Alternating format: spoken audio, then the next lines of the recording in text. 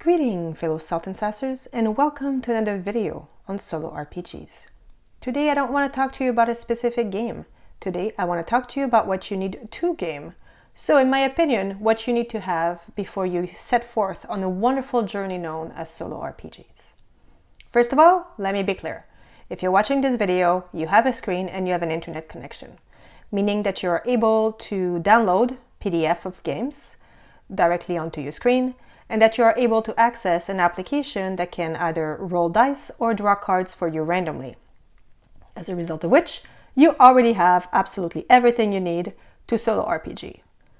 However, let's face it, there's needs, there's want, there's probably a nice little place in between where we all like to tell ourselves we are, and therefore, let me talk to you about what I like to have for my solo RPG. And the first important thing to have is randomizers, by which I will start with dice.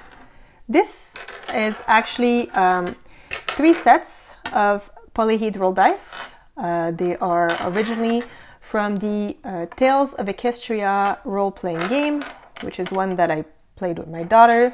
As you can tell, they are color-coded. It's very lovely when I play with my children to say roll the green dice as opposed to saying roll the 6-sided dice. So that's sort of how I acquired these lovely color-coded dice. Frankly, now that I play, I find it very helpful because I can associate the color with the number of faces, and it goes pretty smoothly. Also, it's very fun to see some of them are sparkly because they used to go with the unicorn pony, and this one was for the Pegasus, and this one was for the Earth pony. For those of you who might be into My Little Pony. Anyway, sets of dice. I find that 3 is definitely all that you're likely to need. It is not uncommon that a game will use only 1 set. It is also not uncommon that one game will need you to use, for example, 2 10-sided dice. So 2 set is probably the minimum you want to have. At 3, it's super handy because 3 6-sided dice lets you handle a lot of dice pool games. Even if you have to use one twice for the same roll, usually works out really well. So as you can tell, that did not stop me from getting more 6-sided dice, but as discussed, you know, there's needs, there's want, and there's me. So 3 sets, definitely more than enough to meet your need. Then cards, playing cards. So all you need is 1 set.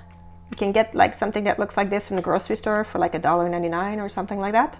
And that will be great. And plus, when you take it traveling with you, you're not worried that it starts looking like this. It's easy to get carried away, to get theme sets for some of your favorite game, Colossal, or, you know, the aviary deck that looks so lovely for anything that is nature related, or the Stargazer, which would be good for sci-fi if I played it, but I actually like to use it for Magic users. Anyway, the point is, you don't need 4. Some people have way more than that. You really only need 1.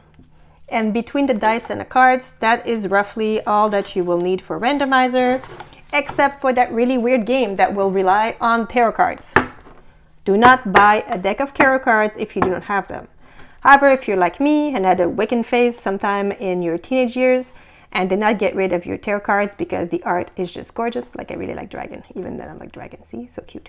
Anyway, it's handy to have a set of tarot cards. Most games that rely on tarot cards for prompts will actually offer alternative using a regular set of cards. So again, unless you were looking for a real excuse to buy a deck of tarot cards, you don't actually need them. But hey, I had them and look how pretty this is. So I wanted to showcase them. So that's it for randomizers. That's pretty much how you're likely to need. Some other game may want you to use a book from your collection, but let's face it, if you're here, you probably have one of those. Last thing you might want to have is something to write on. The budget solution, the easiest one to do, is to go to Walmart, get yourself a nice spiral notebook, use some tabs here to separate the games. You don't even have to print the player aids or the player sheets, character sheets, because you can just sort of reproduce them on the first page of your notebook and then use the subsequent page to journal. This is Be Like a Crow, by the way, which is a great game. I should cover it at some point. But anyway, there we are. That is what you need to do to write. So you can reproduce a character sheet. You can journal in that. You can always go like super crazy and like use a tablet to write also. Like I have a Remarkable I really like. But again, that's completely unnecessary. What you need is something to write on, something to write with, something to use for randomizers, and you're good to go. So now you have no more excuses. You know all that I know about what you need to have to play solo RPGs. And you're welcome, because I know you're going to buy more than that. And this is what I bring to YouTube. Have fun!